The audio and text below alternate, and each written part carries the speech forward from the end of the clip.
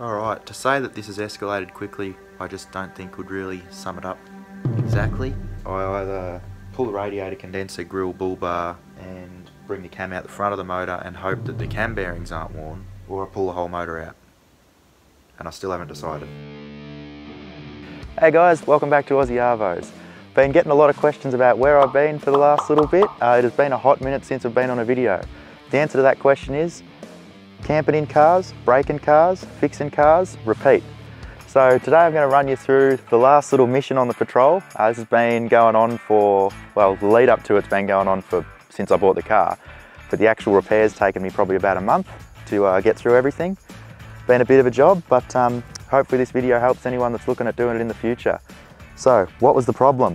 Well, for a start, for anyone that hasn't followed along, this car is a TB42, so 4.2 petrol, carby auto. It's a 89 GQ. They're a cast iron block aluminium head, which in my mind is just an immediate head gasket problem, if you know anything about metallurgy and the way things move differently. So this car has done, it's just about to tick 400,000 Ks, and ever since I got it, it's been having this issue. The hardest part about it was, I almost wish it was a head gasket problem where you started the car and it blew all the coolant out straight away, and I knew what the problem was. But what it was doing is, you could drive it around town, drive it through the bush as hard as you wanted, get on the highway and sit for about 2-3 hours on 100. It'd eventually overflow the radiator into the overflow bottle, which would fill up, and then out the drain hose, and you'd end up losing about 2-3 litres of coolant out of the radiator, at which point the temp would start to creep up because there's less coolant in the radiator, and then you'd have to pull over and take the cap off and make a massive mess everywhere and put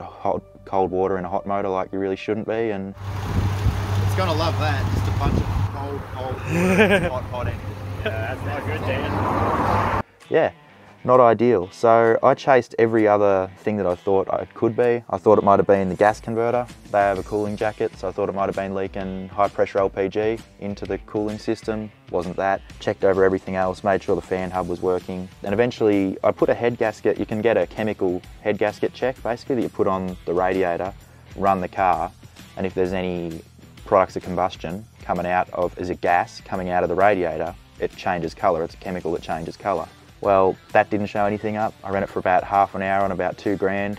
Nothing coming up. So it was only under load. And eventually I sort of had to bite the bullet and go, I really hope it is a head gasket, and take the whole thing apart. Alright, let's make a start. So first step's going to be to drain the coolant. Next step is going to be remove all this air intake system. Righto, so I've stripped off carby, all the intakes off. I started stripping off the intake manifold. On the other side, obviously dizzy caps off. Taken off the exhaust manifold heat shield. As with all things on exhaust, especially manifolds, they were horribly seized. So I managed to get 3 out of 4, which I count as a success. Other than that, I did notice, as I'd taken all the heat shielding and everything else out of the way, I had a slight vibration, engine vibration in the car, and I thought it might have been engine mounts, but I hadn't really had time to look into it yet. Then I got here, and I don't know about the condition of the engine mount itself, but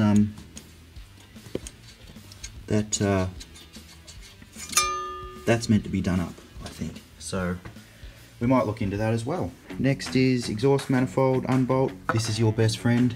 WD-40 the hell out of everything on there. And then intake manifold off, same deal.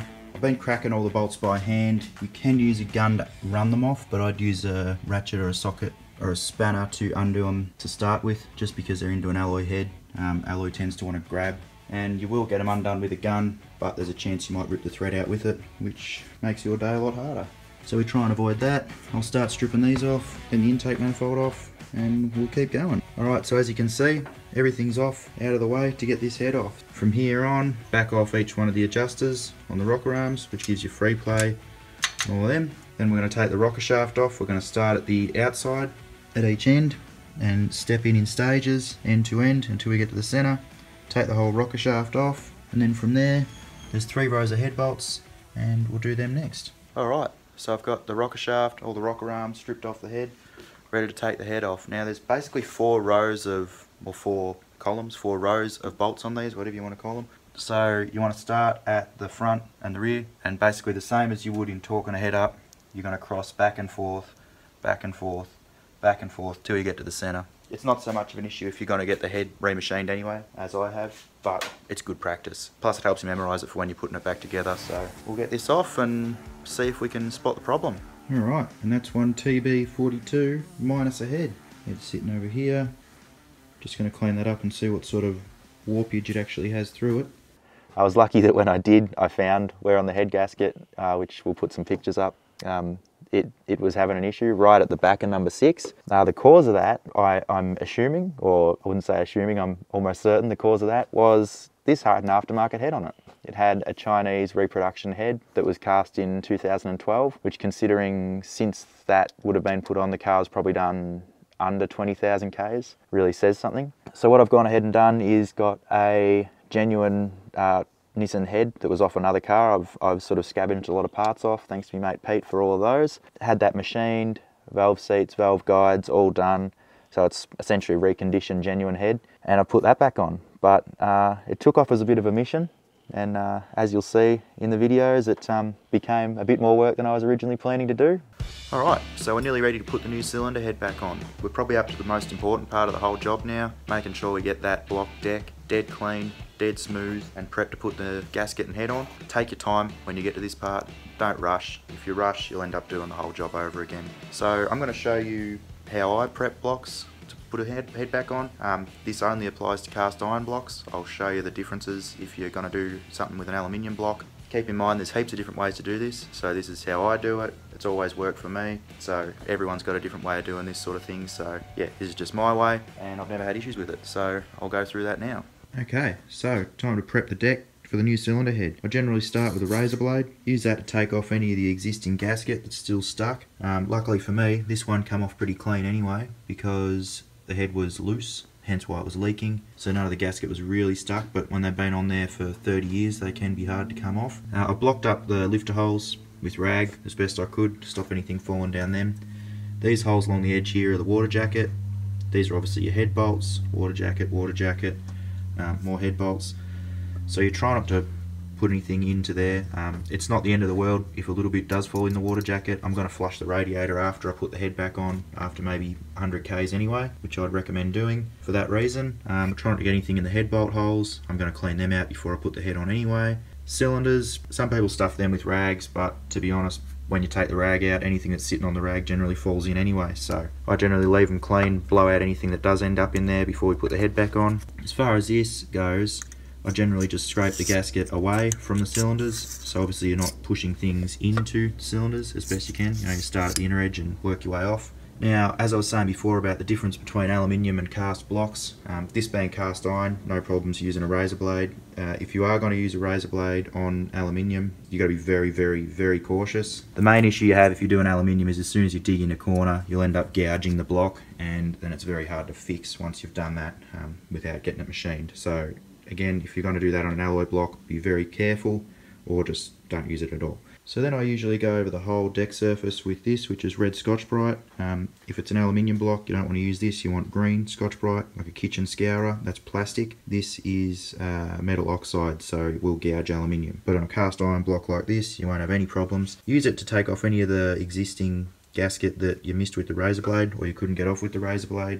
Sometimes helps to soak it in a bit of brake clean or gun wash, thinners, anything like that will help clean it up. Then from there we move on to the sharpening stone.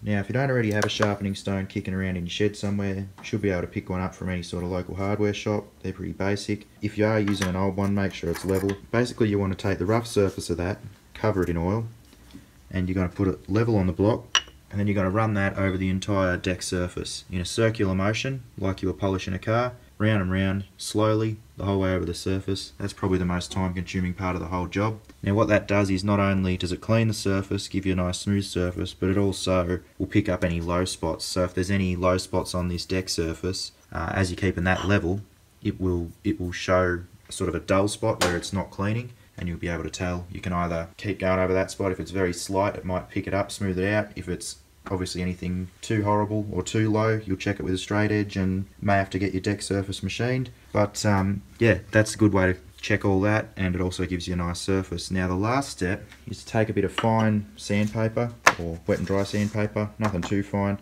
That's 800 grit. I lay that over that stone, obviously knowing that that's level. fair bit of oil on that, and we'll go over the whole surface in that in the same motion. And what that does is basically roughs up this. It's pretty much dead smooth now. Roughs it up ever so slightly. I'm not talking using 80 grit or anything crazy like that, but a nice fine grit. We'll take off any sort of last little burrs and smooth that up nicely, and then we're ready to clean and lay the gasket and head on. Alright, to say that this has escalated quickly, I just don't think would really sum it up exactly. So after getting the deck and everything ready to put the head back on, I thought I'll just quickly check the lifters, which was the mistake, I think. That is not how that's meant to look.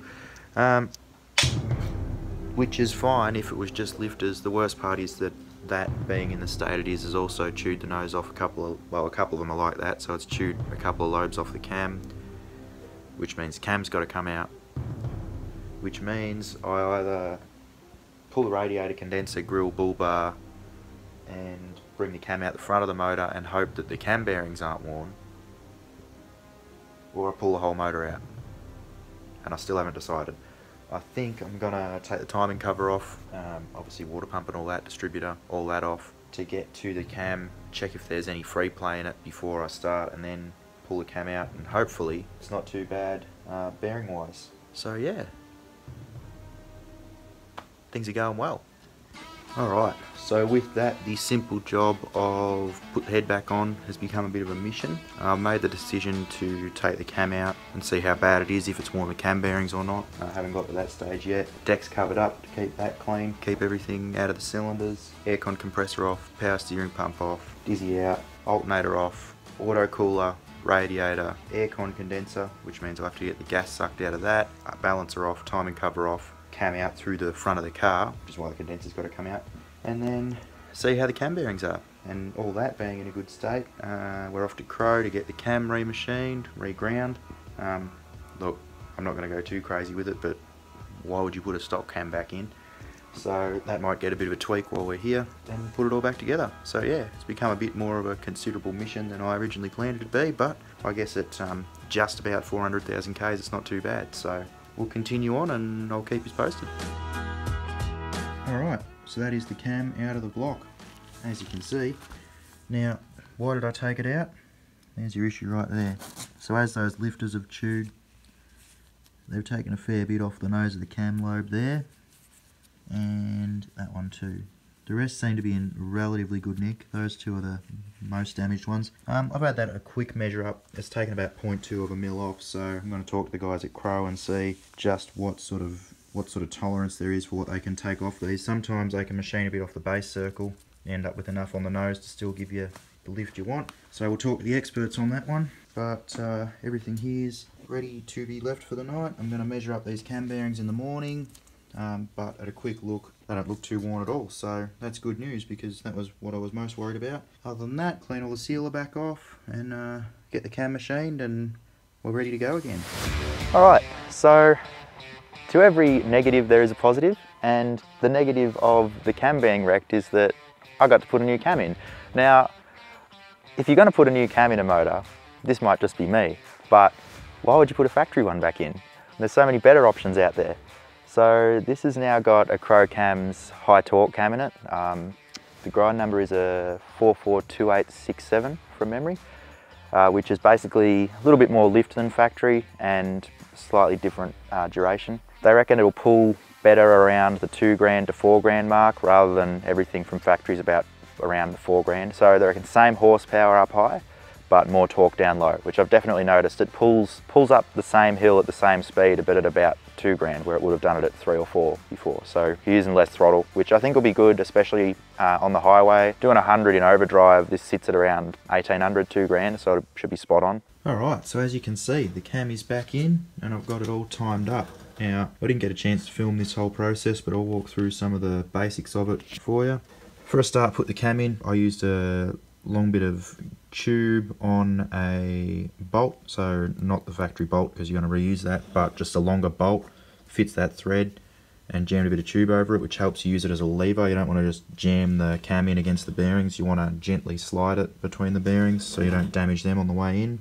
After that, it's a matter of fitting up the cam sprocket and the crank sprocket for the timing chain. Now this is probably the most important part of this entire process, because if you get this wrong, you're going to cost yourself a fair bit of money, especially when you've just had a head done like I have. There's 2 marks on the 2 sprockets, that little dot right there. The bottom one is harder to see, especially now that I've put another sprocket in front of it. Actually, if I get my spare crank sprocket, that notch lines up with, the notch and the dot line up with 2 bright coloured links or shinier links. You can see that one. They're a bit dirtier after it's done 400,000 Ks, but on the new chain there you can see that's a shiny link, and there's the same on the bottom lining up with that other notch I just showed you. They should be directly above it.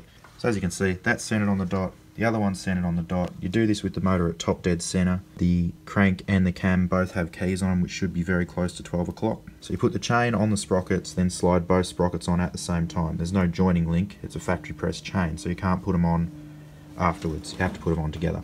Then fit up this tensioner, then come the oil pump slash fuel pump sprocket and the crank sprocket for that. They don't have to have any particular alignment, it's just a drive. There is no alignment between those two, so basically put them on as you took them off. They're simple. This is the top guide, which you obviously bolt on with the tensioner there, and then slide those 2 on. Make sure none of these keys fall out as you put it together as well. And then that's your tensioner for that, which is just a hand tensioner. It's not like the other one is an oil assisted spring tensioner. This is just tensioned when you put it together. And then I put a bit of oil on all these surfaces. You don't have to do that either, but it's just nicer when it first cranks up before the oil gets to everything, not to have all this dry. Cam bolt is obviously torqued to spec, as is the oil pump bolt. Then from there, it's ready to fit the timing cover. Alright, so the timing case is only held on, or only sealed on with RTB silicone. So that's what I'm using there, which is an RTB sealer. Use something decent quality. As long as it's oil resistant and temperature rated, you'll be fine there. So this probably looks like a lot more on camera than it actually is, because it always does. And someone's going to say I use too much sealer, but that's fine because I don't care. Just a 3mm bead around the edge of that, or roughly a 3mm bead. I put a bit more around that water jacket because that makes me nervous. So that'll be it. So that seals water, everything else seals oil. Make sure to do this a little bit in the center, which is an oil feed for the distributor, and there's a jet that also sprays at the timing gears, so make sure you seal that. And everything's clean, we're ready to bolt it on. Okay, cam retainers done, cam bolt done, tensioner bolts done, tensioner done, oil pump tensioner done, oil pump guide done, oil pump nut done, chain guide done, keys are all in, chains are lined up, shiny tooth to shiny tooth, ready to go. Alright, so we're ready to put the head on this morning. I've dropped the car back down low, it's back on blocks of wood again, just to get everything easy to lift the head over. I've gone over and cleaned all that up again. We're back to where we were 2 weeks ago. So timing cover's on, everything's timed up, head's ready to go on. I've gone over that with some thinners, made sure it's all clean again, blown the cylinders out, make sure there's nothing in any of them. Same for the head, which is looking just fantastic now it's been rebuilt. So that's all cleaned up with thinners as well. Shiny new gasket just there, ready to put it together. Okay, so my plan was always to change this cylinder head. I was never going to reuse the head that was on it, just because the way it was leaking in such a minor way, I was concerned there was a crack in the alloy casting itself. Hence why I got the head off another car. But if I was going to change it, I thought I may as well increase the compression a little bit. So these are really low compression from factory. They're like 8.3 to 1, which is really low, which is why they suit being turboed really well. I wasn't going to go down that path. I don't plan on going down that path, so I thought I'd bump the compression up a little bit, which basically just involves skimming a bit more off the head. So when you get a head machined, they just machine the bare minimum off it to make sure the head surface is dead level where it bolts to the block. I skimmed about 40 thou or 1mm off, which bumped the compression to about 9.1 to 1, which is still relatively low, so it can still run on standard 91, or you know, if you're out in the middle of nowhere and you're getting pretty average fuel, it's not going to start misbehaving. Guys running comp truck stuff with these, you can skim a lot more of them. I've heard 60 thou, 70 thou, which will give you like around 10 to 1, 10.5 to 1, depending on how much you want to take off and how far you want to go. But again, you end up having issues with fuel and heat. So the more compression, the more heat, which I didn't want. So I wanted to keep it relatively simple. So yeah, got the head machined, head fix in Bayswater sorted that for me. So yeah, skim the head, new valve seats, new valve guides, so it's essentially brand new. So that should be a minor performance increase in itself. Alright, head is on and torque down. Now there's a bit of work in getting this right. Basically you have to wind the bolts up. I'm sure a lot of people don't do it this well, but I've done it by the book. So I've gone up to 29 Newton meters through the whole sequence as a start, then all of them up to 57, then 67, then loosen them all back again, and then 29 Newton meters and 74 degrees. So if you've got an old school torque wrench, you can just do up to 29 Newton meters, and then you can get a dial that'll give you degrees. I was lucky enough to borrow a mate's digital torque wrench, which has got automatic changeover, so you set it to 29 Newton meters and 74 degrees, and it just switches over when it gets to 29 and does the degrees for you, which makes life a lot easier, especially when you got to do 26 head bolts. So yeah, do them all in sequence. You start at the center and work your way out. If you bought a head gasket, it should come with something like that that's going to give you a sequence anyway. But yeah, all new head bolts. I didn't reuse the existing ones. They are torque to yield, so that means they stretch. You shouldn't reuse them. I'm sure some people say you can, but for the sake of the price of a set of bolts, I don't think it's worth taking the head off again. So yeah, next up is we'll put the rocker shaft on, rocker arms, push rods in, and loosely set the tappets, rocker cover on, and then I've got a couple of new engine mounts to put in. Alright, so the cylinder head is on. Valve train's all set up, valve clearances are done, which I'll run through in a minute. I've got to readjust them anyway once the motor's running and been hot, so Crow, who did the cam, gave me the spec of 16th thou, which is actually slightly bigger gap than Nissan give you from factory, which I'm assuming is because that's a cold clearance, so Nissan give you a hot clearance. Obviously I'm not going to run it before I've set them, so I've set them to 16th thou for now. We'll run it and then recheck them while it's hot. Yeah, rocker covers on, new gasket on that, new gasket on all the bolts, distributors in, everything's timed, well roughly timed once again. Once I first crank it I'll have to set the timing, but it's close. Now I'm going to go ahead and put the block drain plug back in and then chuck on the intake and exhaust manifolds, and we're one step closer. Okay, just crank it for like a few seconds. Yeah, I'm happy with that. I'll get you to start it. Once it starts, just let it idle, leave the wheel idle, till I yell at you, and then bring it up to about 2 grand. Yeah.